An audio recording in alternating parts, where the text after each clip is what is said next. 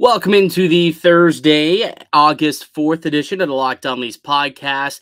I'm Mike DiStefano with Dave Morassutti. We're your hosts here of the show, and another longtime member of the Leafs family hanging up the skates and transitions to the player development department. We'll tell you who that is momentarily. Some interesting words from Max Pacioretty in a podcast recently in reference to his time in Vegas. We'll play those comments for you. They're pretty spicy. And Dave and I are going to build the perfect Maple Leaf. We're building the perfect Maple Leaf. What exactly does that mean, you ask? Well, keep listening to find out. This is the Locked On Leafs podcast, part of the Locked On Podcast Network. You're Locked On Maple Leafs, your daily podcast on the Toronto Maple Leafs, part of the Locked On Podcast Network, your team every day.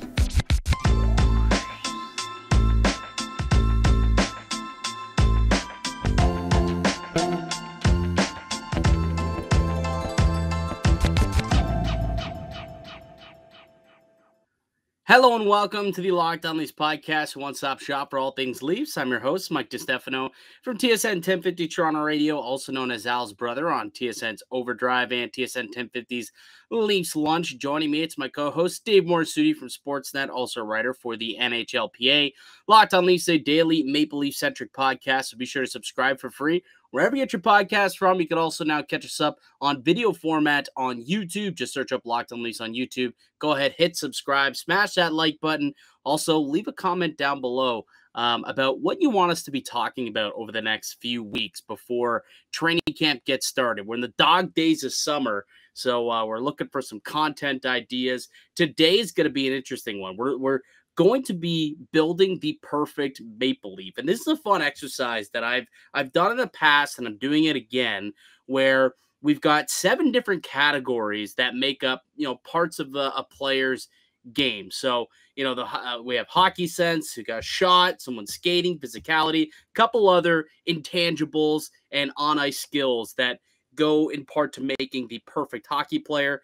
We're going to try and build the perfect one using current Toronto Maple Leafs. So that'll be fun. We'll do that in just a moment. But before we do, Dave, do we want to start with Rich Clune or with this Max Pacioretty stuff? What do you think? Let's go with Leafs related first. The Max Pacioretty stuff is spicy, but let's give Rich Clune his due. Absolutely. So if you guys haven't heard already, Rich Clune is retiring from professional hockey, 16 years of pro hockey and 139 regular season NHL games, but over 500 AHL games. And if you're not necessarily a diehard hockey fan, you might be saying to yourself, who the heck is Rich Clune and why do I care? He's been with the Maple Leafs organization for 7 years, played a handful of games with Toronto, I think 19 in total, but did spend his last 7 years of his career being a big part of the culture of the Toronto Marlies. He was with the team when they won their Calder Cup in 2018. He's been the captain there the last couple of seasons. He's been a terrific player and a terrific person for the Marlies in the community. He's a Toronto-born kid, and today he announced his retirement. It will be joining the Leafs development staff. So sticking around in the game of hockey, much like Jason Spezza.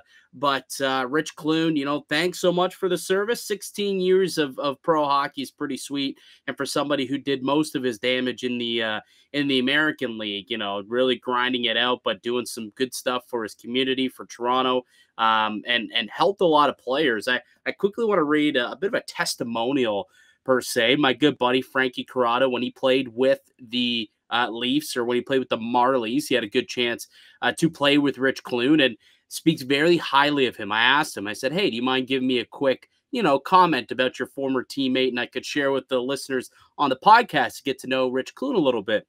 Listen to what this guy had to say, Dave. He said, the amazing thing about Rich is that if you ask any player on the team who their best friend is, they would say Rich Clune. That is so rare. I think that speaks volumes to the character of Rich and how he is just able to relate to everyone on the team, as well as finding ways to make them comfortable and bring out the best in them as people and players. He's a great person and a great friend, and he's going to continue to do great things with the Maple Leafs organization. Like, those are the type of people who you really root for in the game, who you really hope have long, successful careers, not only on the ice, but then when they're ready to transition off the ice. And it looks like the Maple Leafs, like they've been doing over the last few seasons, will be welcoming him into the off-ice program and allowing him to join Haley Wickenheiser's Leafs development staff. Yeah, and for those who also don't know, with Rich Clune, my big thing with him was always the movie they did about him. Yes. Like, incredible story. Like, a guy who at one point, I think he was celebrating 10 years sober when the movie had come out. If you don't know, the movie's called Hi, My Name is Dickie. Just a really incredible story about somebody who went through a very rough moment in his life, got clean, became sober, and didn't just celebrate the fact he was sober, but was giving back and helping a lot of athletes that were in his position dealing with similar struggles that he had and helping them, because clearly this is someone who didn't have it when he was younger, and he finally found the path he needed to get on, and now he's in the right spot. But that's part of the reason why I think the Leafs kept him around for so long too, is he's just the character he brought. You brought up Frankie's testimonial there. Like, that right there speaks to, he might not be a star player in terms of production, but what he brought to a Marlies team that relies on a lot of young players. There's not really a better professional that you could have than Rich Clune. And I think the fact that he's sticking around with the Leafs organization too, I think speaks a lot to what the Leafs organization also thinks about him. Absolutely. And like you just take a look at the last few seasons of his career, and keep in mind, if I'm not mistaken, I do recall also Rich Clune stepping behind the bench and being a bit of a player coach at times too, because he didn't play full seasons the last like 4 years. He played 15 games in 18-19, just 16 games in 19-20. And then in the lockout year, in the COVID year, played 33 games his first season as the captain of the team. And then this past year, 59 games, but just 12 goals, or 12 points rather, not even 12 goals, 12 points. But all in all, he has 21 points in his last 4 seasons of pro hockey. So yeah, skill, being, a producer is not necessarily, what makes Rich Clune, captain material. And it's not what kept him in the league, I guess, for so long. It's the leadership that he provided. So if he can just be part of the Leafs development staff and just, keep being that good veteran presence for these young kids coming up through the system, I think that is a great addition to the Leafs development staff. And I like what they're building. I really like what they're building, starting with obviously Haley Wickenheiser's kind of the head as the assistant general manager now, but also will be, heading up the development staff, and bringing on Rich Clune, I think, is a solid move. He's a solid dude, and good luck. Hope all the best. Speaking of people who have moved on, Jason Spezza. Did you see this video of Jason Spezza at the Holinka tournament, by the way? Before we get to this Pacioretty stuff and we build the best Leaf, why don't we play this video? Can you pull this up, please? I sent it to you just a moment ago. This is Jason Spezza.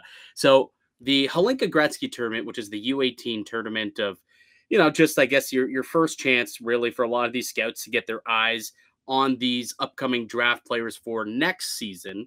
It used to be the Ivan Holinka, now it's the Holinka Gretzky tournament.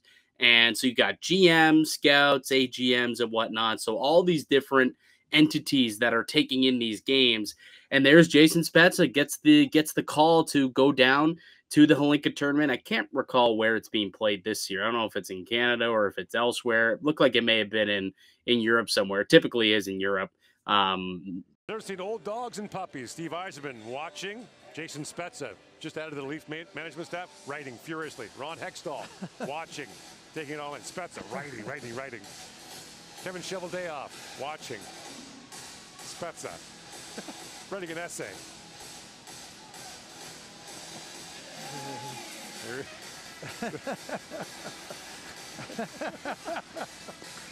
There's a lot. Remember, he doesn't know any of these players, right? That's funny. That is funny. You've got everyone just watching. You've got all the GMs, Cheveldayoffs, Yzerman. They're just watching the tournament. Spezza sitting there rifling through pages, writing down essays on every single one of these guys. He's going head first into this whole, assistant to the general manager situation, seeing exactly where he wants to go, scouting, development, whatever it may be. Looks like you got the scouting situation handled this past week at the Holinka tournament. Canada, by the way, advancing to the semifinals. I think they'll play Finland tomorrow, so that'll be cool. But I thought that was just hilarious to see Spezza, just kind of doing his thing, just going ham, being the hockey nerd that we all know he is. Oh yeah, I mean, and so many people was like Jason Spezza, just like looking stressed, like he had like homework. Yeah. Essentially, scouting is homework, but like I think, I mean, it's a nice thing because he's a guy who likes to try different things. And hey, some people say he's gonna be a future GM in the league. He's learning. They're throwing him right into it, I guess. Yeah, and I'm sure he is loving every second of it. All right, we'll play the Max Pacioretty stuff on the other side, and we'll build the best Maple Leaf possible. Also, that's what's coming up on the show. But before we get any further, let me tell you about one of today's show sponsors, and that's BetOnline.net. It's the fastest and easiest way to check in on all your betting needs. Find all your favorite sports and events at the #1 online source for odds, lines, and games. Find reviews and news of every league, including Major League Baseball, the NFL, NBA, NHL, combat sports, esports, and even golf.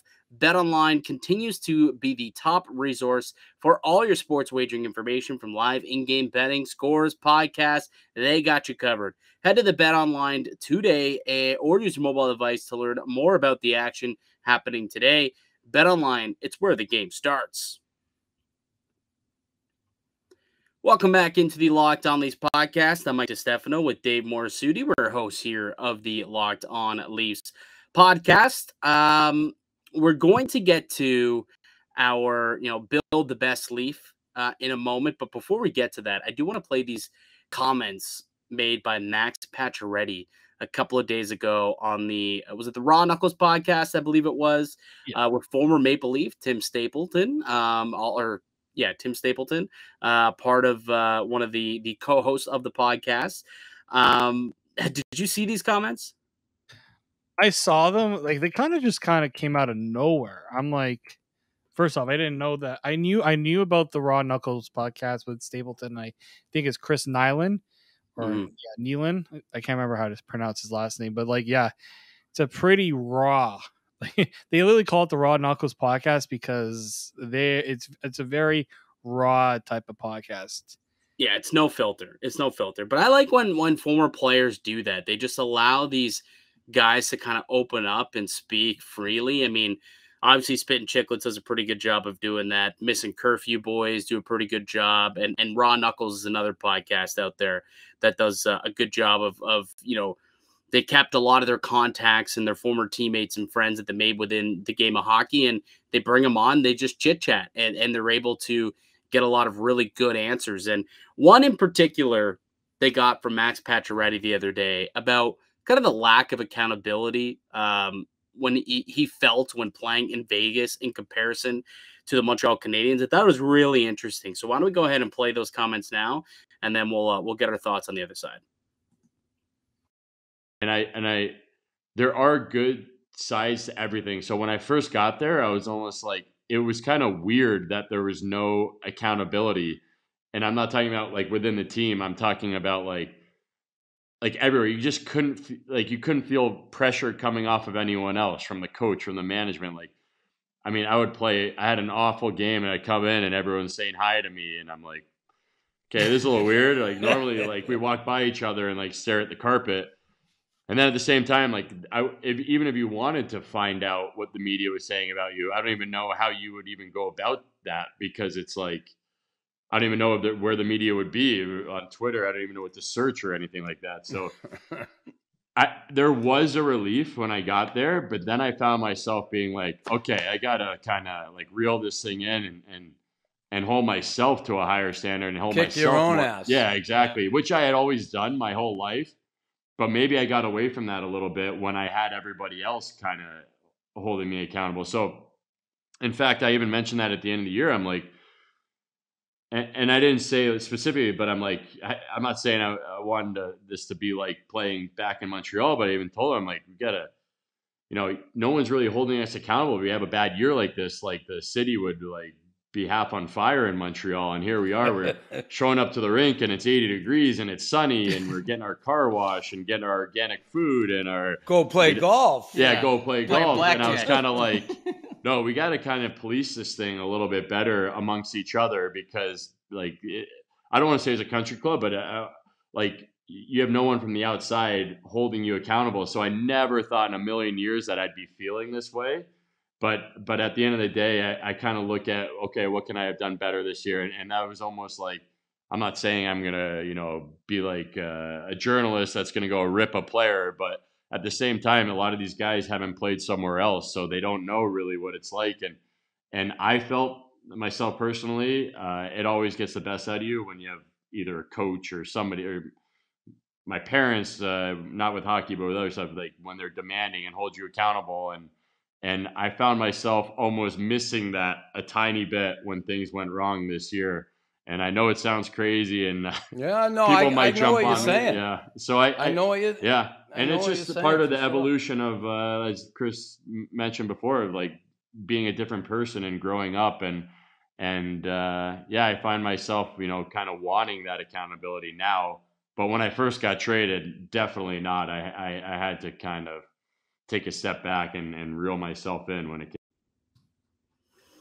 So some interesting comments made by Max Pacioretty, throwing a little bit of shade out to Vegas. And I mean, they did upheave their coaching staff. They brought in Bruce Cassidy and brought in some new fresh blood. So perhaps that was something that even management and ownership noticed as well, or they heard what Max Pacioretty had said and said, you know what, that's true. Maybe we do need a new voice. And from what I've heard coming out of Boston was that was kind of the situation in Boston. Was Bruce Cassidy was a little bit too hard on his players. So now going the complete opposite end of things and getting someone who really holds you accountable for everything, I wonder how that's going to work out. But either way, it's first of all, it's like very honest for Pacioretty to come out and talk like that. But it's kind of a interesting little nugget that he gave there. Yeah, I thought he went from what it sounds like, he went from two drastically different situations. Montreal, absolute pressure cooker, and he was the captain for 3 seasons. So even he wasn't spared from any of the criticism. So then he said he's like, I don't even know where to go on Twitter, like to even see what the media is saying. Like, I have no idea. It's not on ESPN.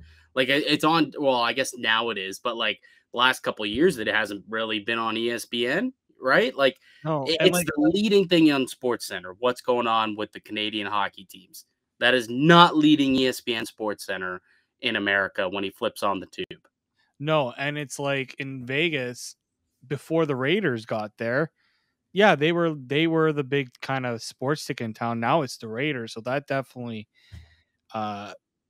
takes a bit of out of the, like, I guess, the spotlight off that team in a way. But no, it kind of feels like, there's a reason why certain players go to certain markets to go play. I think Pacioretty kind of, hearing him talk about it, and then you hear how some players who don't want to play in a Canadian market because there's the constant scrutiny, and it's like, oh, why did Johnny Gaudreau want to go and play Columbus rather than go and play in Calgary? Well, I think when you hear about Vegas, a non-traditional hockey market, and how the media perception, just there's no one criticizing the team outside of the organization. I'm sure that the coaching staff may have criticized the team. I don't think they were just saying, "Yeah, guys, we lost last night, but it's all cool, man. It's all cool. Like we'll get it next time." No, I'm pretty sure the coaching staff wasn't happy about losing. But I think what Pacioretty was really alluding to was when they were losing and when they were not like in danger of missing the playoffs, there wasn't this like panic outside of, like, in Vegas. You didn't see that. I follow some of the people who kind of, are in the loop about Vegas. It's like they just assumed like everyone's gonna get healthy and we'll limp into the playoffs, so we'll be fine because we're the Vegas Golden Knights, and that's all we know is playoff hockey. And it didn't happen. Ultimately, The guys were not healthy for a large part of the season. And then, even when Eichel finally did come, I think they're like a 500 team once Eichel came onto the scene. Like, they had the same record as Buffalo pretty much since Eichel returned to the ice. It was kind of wild. Yeah, I also, to take this into a Leafs direction, kind of makes you think too, like, do you believe there's a lack of accountability in the Maple Leafs? Like, based on what you heard from people this year, that no, you don't think so? I don't think so, because I think there are some guys in that room that will speak up. Who? Who do you think will speak up? I think Morgan Riley is a guy that would speak up when things aren't going right. Yep. Wayne Simmons, I don't think Wayne Simmons is holding back. Well, I mean, more so like your stars, right? Like Wayne Simmons, love the guy, We've but seen John Tavares. I know he's not the most fire. We've seen it before though. Like when they won, I remember the one time I really saw John Tavares kind of just like talk and like really get riled up. The first game Sheldon Keefe coached, and then after the game we saw them in the locker room, and John Tavares just went on this like rant. He's like, good on this, but now we gotta start something, right? He really like started. You could see he was pretty like, well, because he took the Babcock firing to heart, right? Like yeah. he was Bab's guy, right? Like Babcock made him captain, and they had a good relationship, I think. So he took that to heart, and so that when he got fired, he was like, "We gotta make sure, we hunker down and get this thing done, because we let down one guy, we can't let this guy down." So there, I guess you could say there was accountability in that aspect, where it was like, you already got one coach fired. You really want to get a second one fired? No, well then get your act together and start playing some good hockey. Since they were like roughly 500 at the time when Babcock got fired.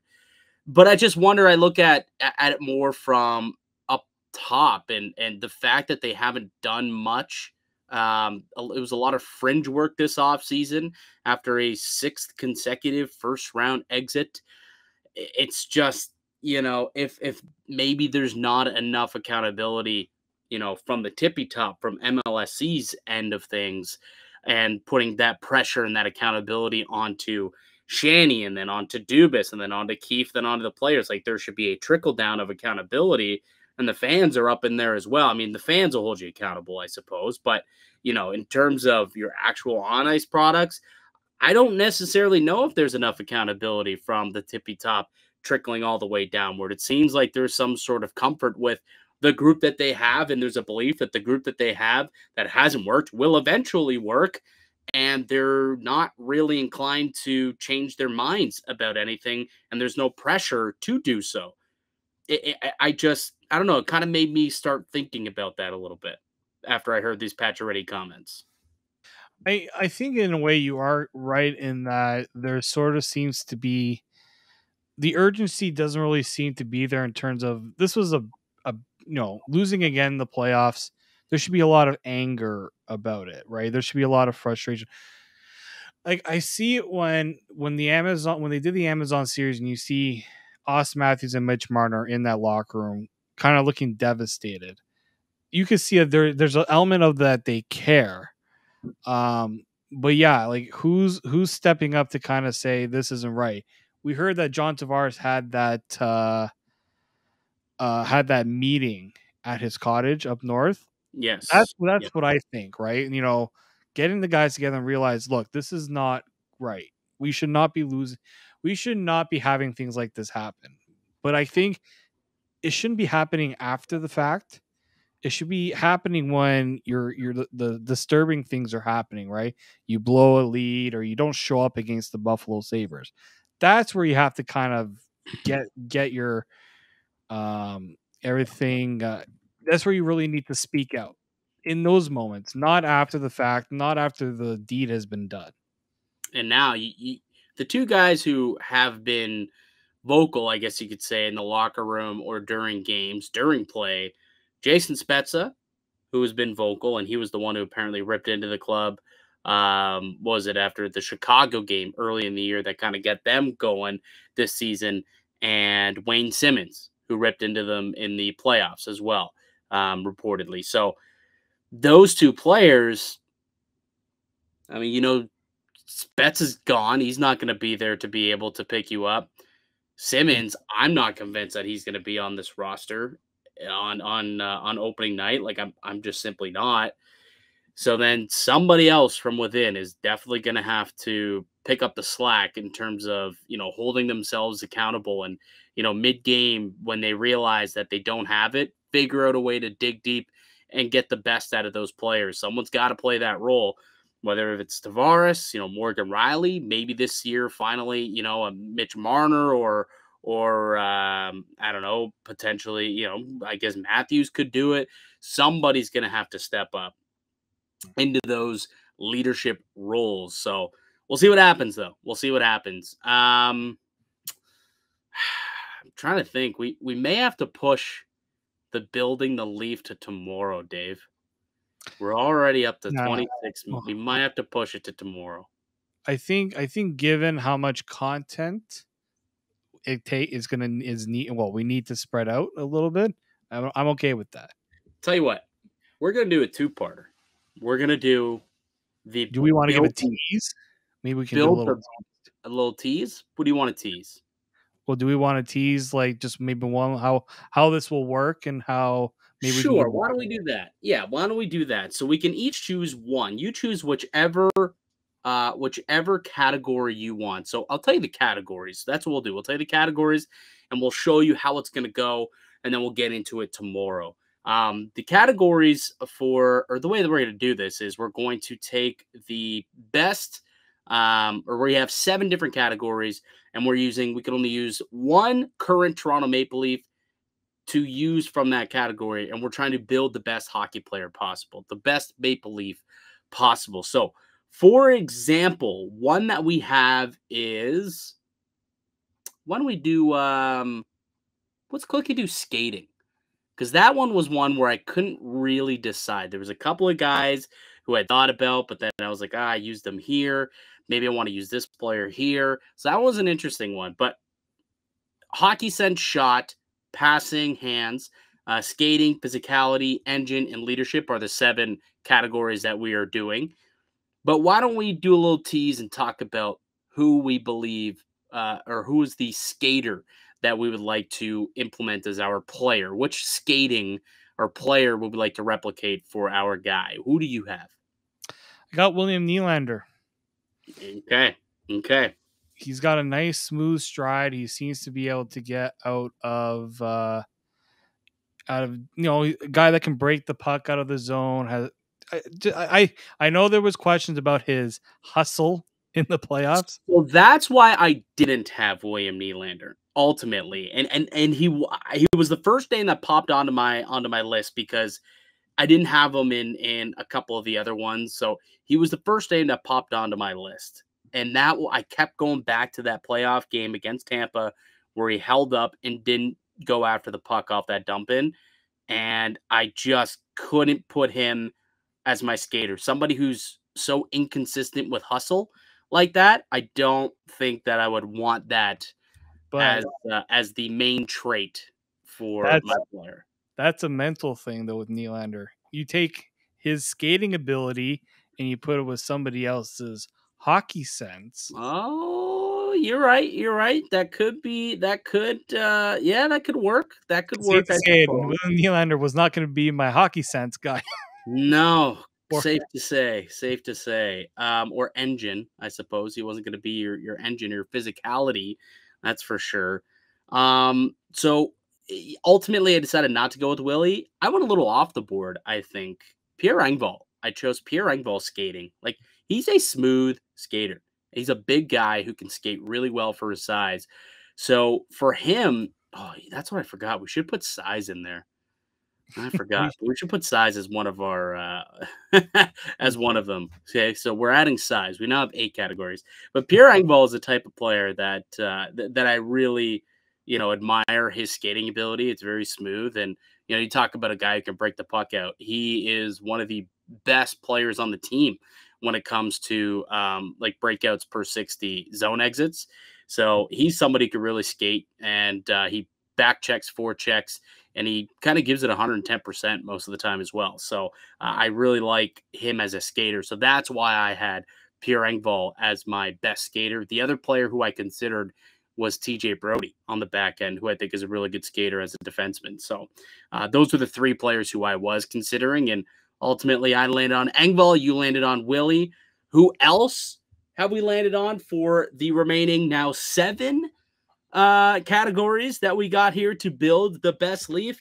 Well, you'll have to tune in tomorrow because we're going to continue this podcast and continue this tomorrow. So make sure that you do tune back in. Make sure you're subscribed wherever you get the podcast from audio form, and also you're subscribed on video, and hit that little notification bell so that you know when each and every video does get published onto YouTube as well. You'll never want to miss a podcast that we put out. We're due at least 3 pods a week for the next 6 weeks or so. And then once camp gets going, we're back to 5 a week, baby. Monday to Friday, full stop content all the way through the Maple Leaf Stanley Cup parade. Yep, calling it right now. Called it right there. Just kidding. Hopefully, I mean, let's fingers crossed, knock on wood here. Maybe that will happen. But yeah, so make sure that you're locked into what's going on with the Leafs with us here at Locked On Leafs. All right, that's going to do it for us today, though. I'd like to thank you all for listening and supporting the show. You can follow myself on Twitter at Mickey_Canuck. Follow Dave at D_Morassutti. Follow the show at Locked On Leafs. Go ahead, leave a like and a comment down below. We'll be back tomorrow with continuing our Build the Best Leaf segment here on the podcast. But until then, keep it locked right here on Locked On Leafs.